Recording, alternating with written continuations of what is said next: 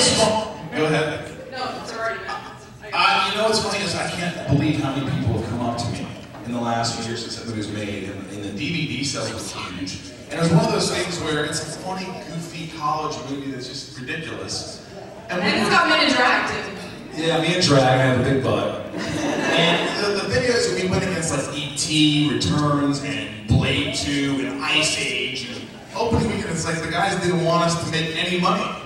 So, but I get people asking me all the time, and I'll tell you it was the most fun I've ever had in a movie. You know Harlan Williams, the comedian, you know, Dumb and Dumber, the cop that pulls him over. Hey, buddy, are you speeding there, man? This is one of my best friends. Waking up, seeing him like drag, he looked like Kathy Gifford on acid. Is that her name, Kathy Gifford, the redhead? Does he have a red head? Every day in drag, looking at me with a coke, and he'd sip his coke, you know, like.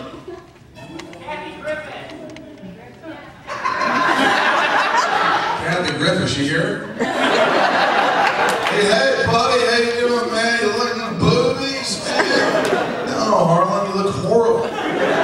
But it was a blast. I mean, every day we walk, and on the Disney lot, I don't know if I told you this, but like other crew members from a distance, we look pretty good. We call ourselves blockers. From a block away, we were pretty high. And then we're like walking like, hey, and we're struck our stuff, and these guys are like, yeah, once we got pretty close, I was like, hey, how are you guys? You guys know where the commissary is? Just looking for a bite to eat, quit staring at my house. They were just like, oh my God. Nauseous. You with the wristband.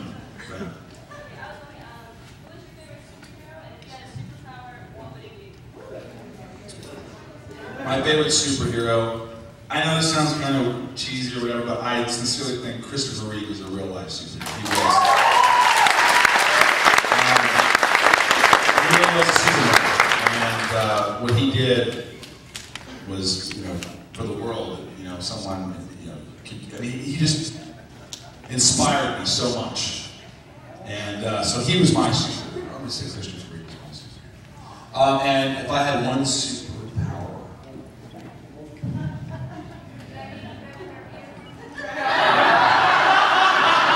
what did she say?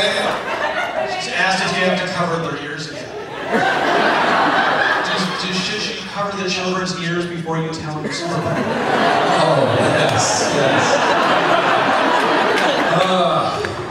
I guess we all want to fly. Wouldn't that be cool? And be invisible because you can see people and they can't see you. All sorts of stuff can happen there. Yes? Chris, I was wondering what is the project that the two of you are working on? We wrote a script.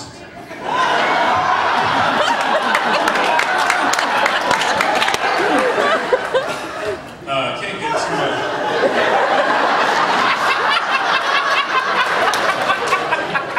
Can't get too much into it, but basically, it's everything we've all been through in high school. Just the one guy who we were always afraid of, and pretty much a bully. Yeah. But you know, you can't get too much into it, but we love it. Trust me, we love it. Yeah. The title's called Holinsky. And the tagline is, if you don't know him, you haven't gotten your ass kicked. It's going to be a good one, trust me. Yes, young lady. Hello. That'd be funny if she's English. Do you want to stand up or you just want to stay seated? Yeah, hi, give her a hand.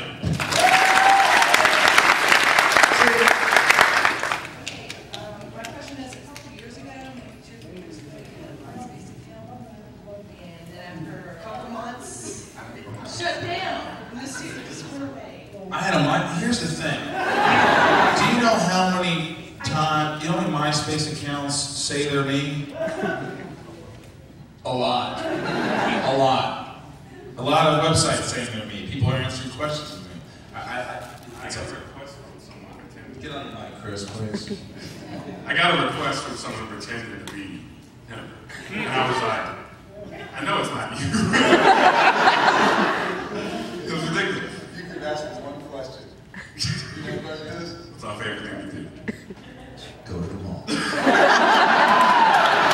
They wouldn't know that. They would. in the front.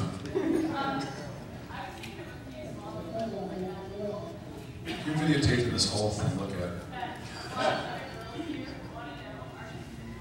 Am I single? I am single. Very single. I should get into it though, huh, Chris? No, everybody has their heart broken. That happened. Had my heart broken, and you know. Yeah, you know, it happens. We're all human. It happened. It hurt. Welcome to reality, right? Right? I'm cancer. I'm very affectionate. I don't mind holding hands. And I'll cuddle occasionally. Wow, you're excited now.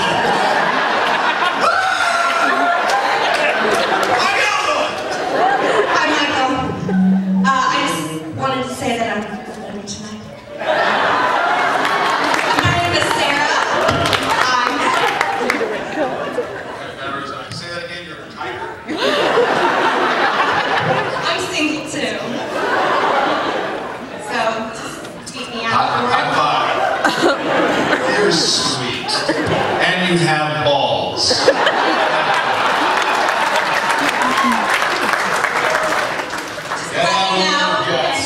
Yes, Clark Kent right here. Oh, look for him. Yes. You go ahead, go ahead. Yeah. He just wants to say. I just want to say that I thought you were really great in It's Always Sunny in Philadelphia. Yes! Thank you. You know, I just talked to the creator of that yesterday. One of my buddies, he's doing a new show for Fox, and I'm trying to take him talking to them. So. All right, awesome. It's right up your guys' alley. All right, if it works out, we'll see. All right, my question is, I'm a big Superman fan, and I usually follow all the incarnations of the character, like being movies, television, comics, and stuff like that. I'd like to know what exactly was your approach to playing Lex, and how did you make it different from all the other? Good question. Good question. For me, it was. I did absolutely zero research. This is true. The first time I passed, I said I want to do this because I thought maybe it was going to be a parody or a caricature or become a cartoonation. How big did they want this? I didn't know exactly what it was, and I didn't want to be a part of that. Yeah, when I read what they gave me to read, and the creators talked to me, they said, the character had so much integrity, and they wanted me to bring a lot of humanity to it, and a reality, and I said, that's exactly what I wanted to hear. So it was kind of a risk, too, because I think people were expecting something, and I just tried to play Lex like a real person. Somebody going through life and dealing with, facing a lot of adversity, and just trying to make it, trying to go the right way. And unfortunately, he was pushed so far that he couldn't make it, so it was just this big journey, and that's what we all wanted. So it was hard, but I'm glad it worked out because there's nothing worse than getting booed and not coming to these conventions and no one sitting there. But this is great, so it worked out.